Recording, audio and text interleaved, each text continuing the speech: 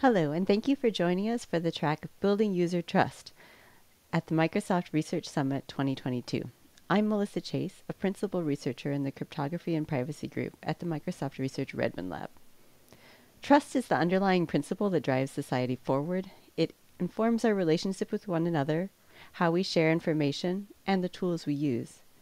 The adoption of technology depends on trust, that our private information is protected, that will be treated fairly, that our systems are safe from attack, and that the technology we rely on complies with our laws and regulations.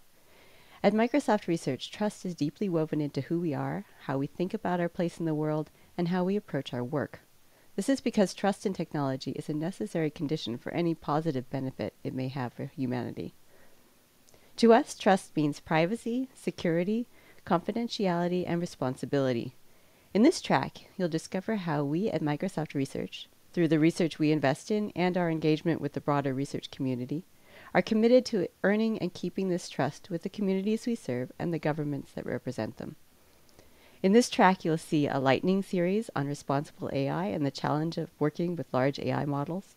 Large-scale AI models introduce new challenges in responsible AI areas such as privacy protection, model interpretability, ethical language generation, and evaluation of application maturity. In these talks, you will learn how researchers are addressing these challenges and the breakthroughs they're realizing. In the following session, you'll hear about research in understanding user expectations as they relate to differential privacy and exploring ways to communicate differentially private guarantees to users. Additionally, we have a series of talks that focus on privacy and identity revolution. Here, researchers discuss some of the work being done to realize a vision of an equitable, secure, and privacy-preserving layer for the Internet. We conclude with a panel discussion on how privacy research can inform privacy standards and regulation, and how privacy regulations, in turn, drive focus areas in privacy research.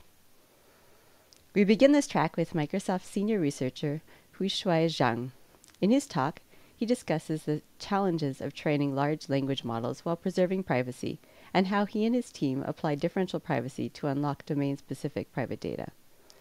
We'll learn about the specific approach he and his team are taking to successfully train large language models while overcoming the challenges of scale and preserving user privacy. We'll also discover the opportunities this approach presents in product application. Without further ado, let's get started. We hope you enjoy the track. Hello everyone. Thanks for attending Microsoft Research Summit. My name is Huishui. I'm a researcher from Microsoft Research Asia. Today for this talk, I'm very happy to share our recent progress on differentially private machine learning. First, I will focus on one project that is published in iClear 2022 with the title Differentially Private Fine-Tuning of Large Language Models. In the end, I will also mention several other projects along the line of differentially private machine learning. For this great project, we have fantastic collaborators across the world. Da Yu from Sun Yat-sen University is an intern at MSRA.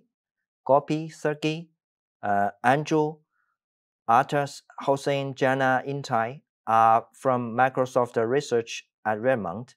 Lucas, Sora are our colleagues from E+D. Gautam is a professor from Waterloo. The goal of this project is to train state-of-the-art deep learning models such as GPT-2 and GPT-3 that are robust to membership attacks. People may know GPT-2 or GPT-3 very well. So what is membership attacks? Why is it most important to us? So assume we have a bunch of training data, say the great scientists in the history, Newton, Laplace, Einstein. We want to use this training data to train our machine learning model. After training, we would like to do inference with this model. Suppose we only observe the predictions of the model and nothing else. Especially, we do not have the access of the data. What we can say about the data? Can we say I'm sure that Laplacian data was used for training this model with high confidence?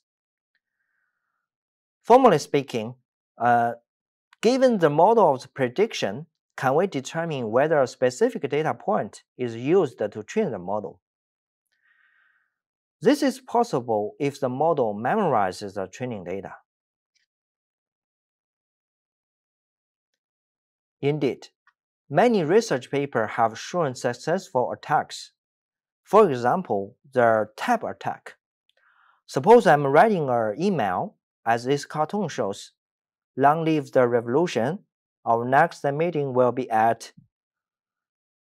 With this prefix, the editor could automatically show the meeting's location and the time. Then a tab key will automatically complete the sentence. Then you may wonder, how does the editor know my thoughts? This is because when you train the predictive model on input from the user, the model could memorize the data. This can lead information leakage unexpectedly. Many papers are discussing this leakage, especially this one, the secret sharers, conducted by Nicholas Carlini, Liu Chang, and Arlington and Dong Song. They mentioned in their introduction that the unintended memorization of machine learning models is both commonplace and hard to prevent. They also mentioned that only by using DP training techniques are we able to eliminate the issue completely. Here comes to our weapon to prevent such privacy leakage, differential privacy. So the differential privacy, the concept was proposed by Cynthia DeWalk and her collaborators in 2006. DP considers the following problem. Suppose we have two datasets, X and X prime. They differ from each other by just one data point. And X and X prime are randomly thrown into a training algorithm, M. We obtain a trained model. The adversary tries to determine which dataset is used to train the model when only observing the trained model. Mathematically, here is the definition. M is said to be epsilon delta dp if for all inputs x and x prime which differ on one entry, the probability of mx is close to the probability of mx prime for any given observation s. DP tries to guarantee that our single data point will not change the output much. The parameter epsilon and delta captures how much privacy we protect. The smaller the epsilon and the delta, the better the privacy. From theory, from this formula, we may say that it seems only very small epsilon and delta can we say guaranteeing the privacy. However, in practice, epsilon with single digits or the delta is smaller than the order of 1 over the number of the number of samples, one could obtain quite good privacy protection in the sense that it is sufficient to fill the membership attack. Recall our previous example. If we remove Laplacian's data from the training set and rerun the training process, obtain a new model. If the new model behaves statistically the same as the previous one, we can safely say that from the inference of these two models, we cannot determine whether Laplacian's data is used. Then the problem is how to achieve differential privacy. In practice, people usually add noises to the algorithm to mask the exact output. In the area of differentially private deep learning, a seminal paper called Deep Learning with Differential Privacy published in 2016 by Abadi et al. They achieved the differential privacy in deep learning by making the SGD process private. We call it DP-SGD. then the trained model will be automatically private because of the post-processing property of the differential privacy. Let us examine the process of DP-SGD in detail. First, revisit the SGD. At every iteration, we first randomly permute the data. We sample a mini batch, and we compute the gradient. We aggregate the gradient, and then we use the aggregate gradient to update the model, corresponding to the steps 1, 2, 3, 5, 7 in the figure. The DP-SGD has two important differences compared with the SGD, as shown in the figure, the step 4 and the step 6. After computing the gradient, we conduct clipping. We clip the individual gradient according to some threshold.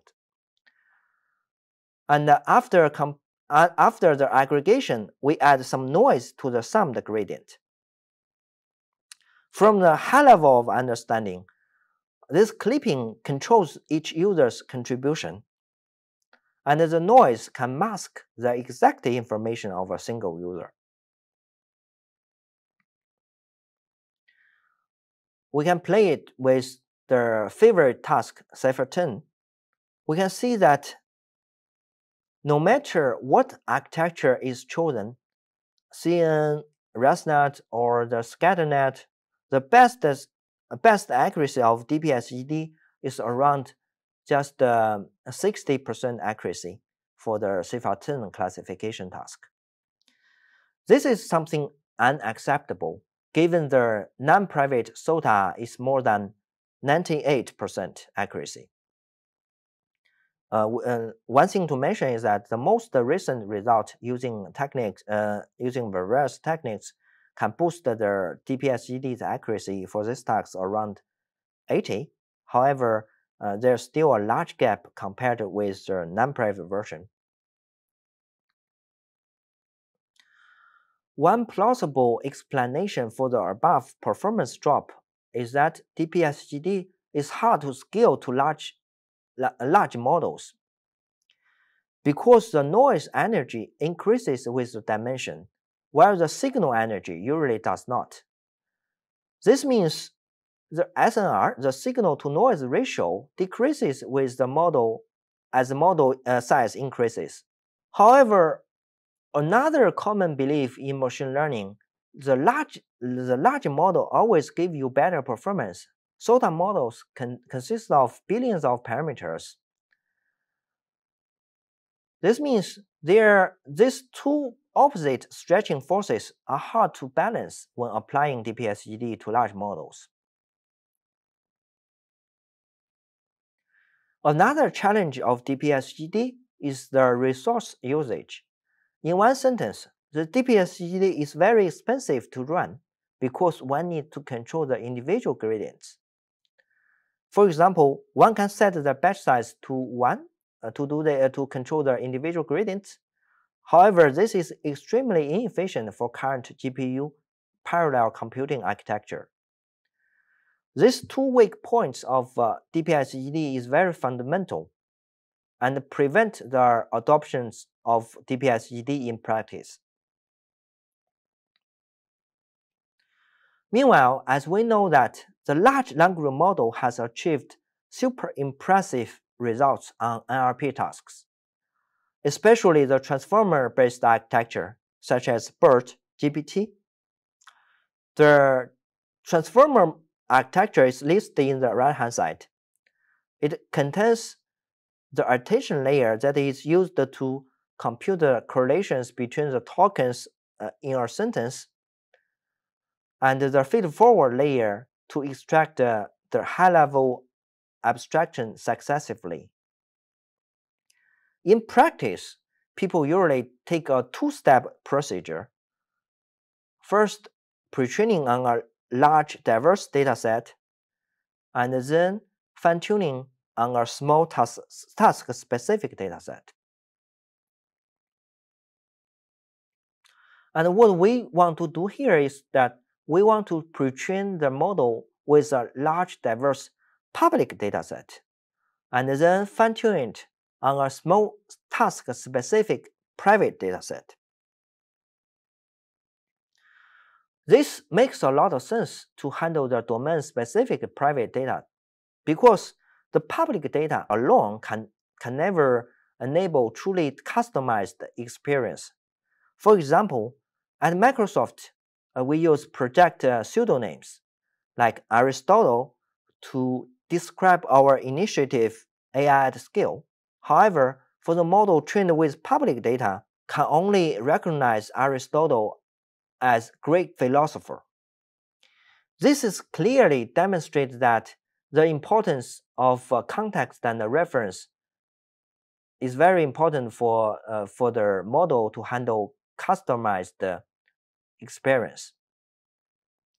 And we hope that with large pre-trained model, we can increase the utility while preserving the privacy.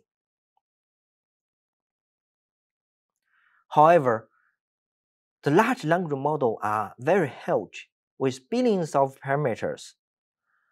This means it will cost significant memory and time to run and store, especially for the DP-SGD. And how to handle these difficulties? Where's our opportunities? The short answer is that it's a low intrinsic dimension. People believe that although the model size is huge, the intrinsic dimension of the fine-tuning task is small. Here I list the two papers, and one paper specifically write down the following two sentences. I would like to read them. We empirically show that common pre-trained models have very low intrinsic dimension. In other words, there exists a low-dimensional reparameterization that is as effective for fine-tuning as a full parameter space. They also mentioned that we empirically show that the pre-training implicitly minimize the intrinsic dimensions, and perhaps surprisingly, larger model tends to have lower intrinsic dimension.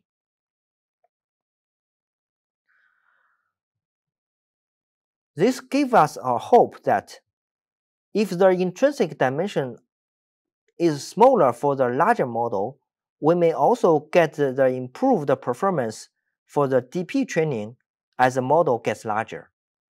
An intuitive understanding is that if the number of private bits is decreasing as the model size gets larger, in the limit, if the intrinsic dimension is 0, the model is already private.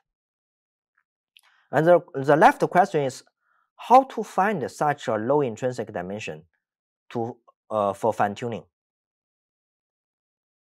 Let us introduce the parameter-efficient fine-tuning. Generally speaking, you can get away with tuning less than 1% of parameters of the large language models and achieves comparable accuracy as you fine-tuning 100% of the parameters. There are a lot of tricks you can utilize, such as adapters, compactors, low-rank reparameterization. Let us take the low-rank reparameterization as an example. Suppose you have a dense weight matrix M with dimension d by d, and if you train this weight matrix, you have to train d squared parameters for fine-tuning. The LoRa reparameterized M into two parts. One is the pre-trained weight, WPT, which is the same dimension as M. And the other part is a bottleneck branch, B times A, where the B and A are low-rank matrices. During training, we freeze the pre-trained weights WPT and only train the low-rank matrices A and B. So the trainable parameters in total is 2 times RD.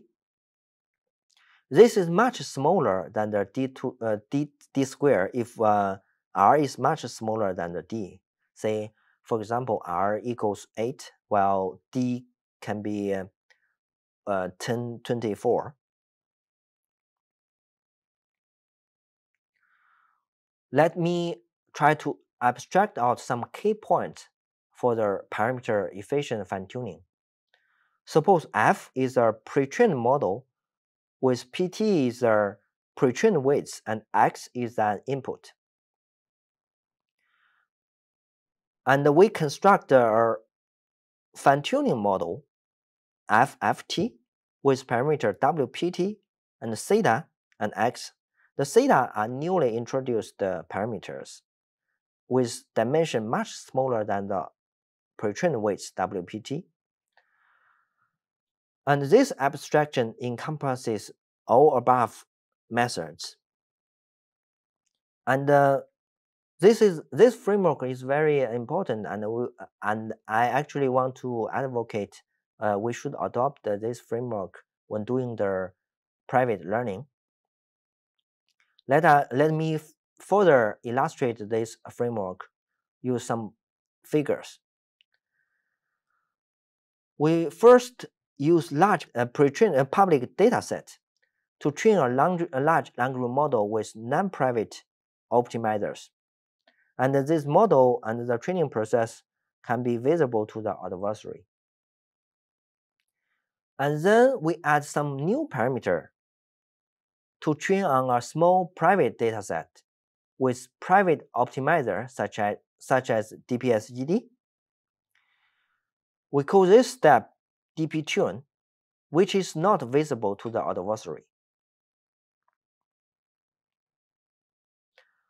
And finally, we have a large pre-trained model that is public and visible to the adversary, and we have a small DP-tuned plug-ins with. We can compare these two parts together to conduct the fine-tuning task on the private dataset. For this framework, we have an additional benefit that we only need to store the fine-tuned parameters per task. We do not claim this framework novel, as there are many previous work has implemented this. But here I want to abstract out the key salient point and say that this should be viewed as a principal way to conduct private learning. Let's see some evidence of the power of this framework. We conduct an experiment on standard GLUE dataset with Roberta pre-trained model. Our first finding is that the large language model can be fine-tuned privately with excellent performance. For example, for the Roberta large with epsilon equals 6.7, there's only 3% drop from the non-private version. Compared with the previous CIFAR-10 experiment, this is the huge improvement. The other point is that you can only tune 1% of the parameters per task. And I want to leave one silent question is that is there parameter efficiency really help us to achieve this great performance? And we will come to this question later. We also tested with generation tasks. For the E2E task, natural language generation task, with epsilon equals 6, the GPT pre-trained model can achieve very good performance. And we would like to mention that we achieve an additive factor of 1.5 to 2 reductions on the epsilon by using the numerical composition of DP given by our colleagues Gopi, Intai, and Lucas in 2021.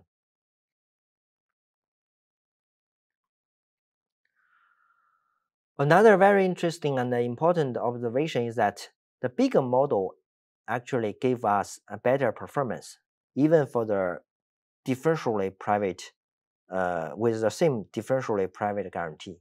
Compared to the results of Roberta Base and the Roberta Large, the Roberta Large increases the accuracy by 3 points on average. Also, this is true for the generation task. You can experience better performance for larger models, and especially you also observe less drop due to the privacy for the larger models. The last but not least, our approach enjoys a more efficient training and consume much less memory compared to the fully fine-tuning. DP LoRa uses 1/4 memory and 3 times faster. For example, the GPT-2 with LoRa, the private and non-private are almost the same fast with the Opacus library.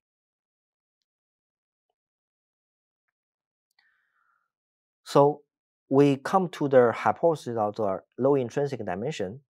It seems that the intrinsic dimension hypothesis is true as we observe that DP performance get improved as the model size get larger.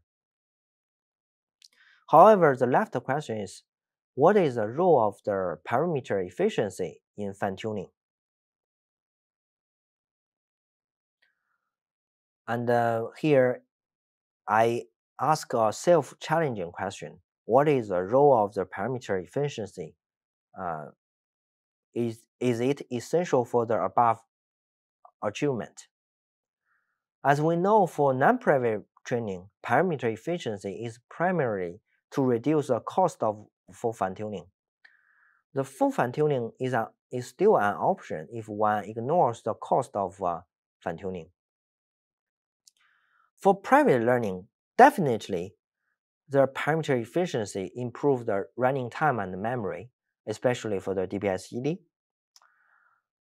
And we want to ask, is the parameter efficiency is also necessary to reduce the noise and improve the utility and versus privacy trade-off?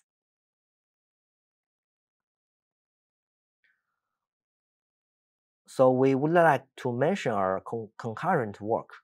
The large language model can be strong differentially privacy learner given by Xuechen, Florian, Persilian, and Tassenor.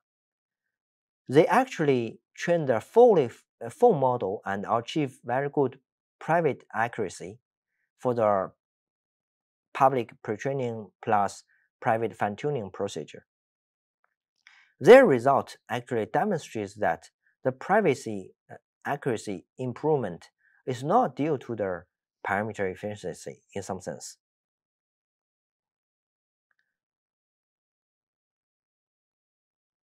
So the low intrinsic dimension seems to be true for good DP performance, but the parameter efficient approach is not necessary, if only for the good performance. So we come to another hypothesis. If the low intrinsic dimension works with DP-SGD implicitly, this means you do not have to explicitly introduce a parameter efficiency approach if you are just for good utility. So it is really fascinating to understand how the intrinsic dimension and the DP-SGD interact with each other. Actually, there's a following up paper by our colleagues, and I will introduce later. To wrap up, in this talk, we demonstrate our approach help us to train large language models with DP guarantees while achieving great accuracy. From a theoretical point of view, we discussed that the low intrinsic dimension of the learning process is essential to this success. In the end, I would like to mention several other related work that is done by me or our colleagues along the line of differentially private machine learning. The first one is that when does the differentially private learning not suffer in high dimensions?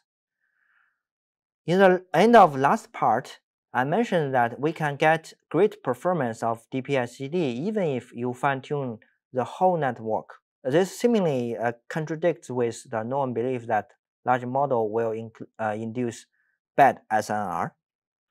And here we come to the hypothesis that the low intrinsic dimension works with DP-SGD implicitly. This paper actually tries to answer the question that when does the performance of differentially private learning not degrade with increasing model size? The paper obtains dimensional independent bounds when the objective is restricted Lipschitz continuous. And this gives us a possible explanation for the recent success of the large-scale private fine-tuning. And if you are interested, please check out the paper and contact with the authors. Another paper is differentially private model compression. The modern deep learning pipeline is as follows. You first fine-tuning pre-train on the public data and then fine-tune on private data. However, large language model consists of hundreds of millions of parameters. Hence, the memory footprint are too large for many applications. So before deploying, the model are compressed to meet the memory and the latency requirement for specific applications. The question the paper tries to answer is, what algorithm should we use to produce compressed private models, and how do they impact the private fine-tuning via DP-SGD? The paper introduces DP knowledge distillation, and it is the first paper to consider the model compression in the private setting. And if you are interested, please check out the paper and connect with the authors. Another paper called Normalized or Clipped SGD with Perturbation for Differentially Private Non-Convex Optimization. This paper studies our fundamental problem, the convergence of DP-SGD algorithm in the non-convex setting. This problem has been studied before, but previous work does not handle the clipping rigorously. In this paper, we explicitly handle the clipping operation for DP-SGD, and our results improve over previous bounds under much weaker assumptions. More interestingly, we also study another algorithm, DP-SGD, which instead of clipping the per sample gradients, DP-SGD normalize per sample gradients.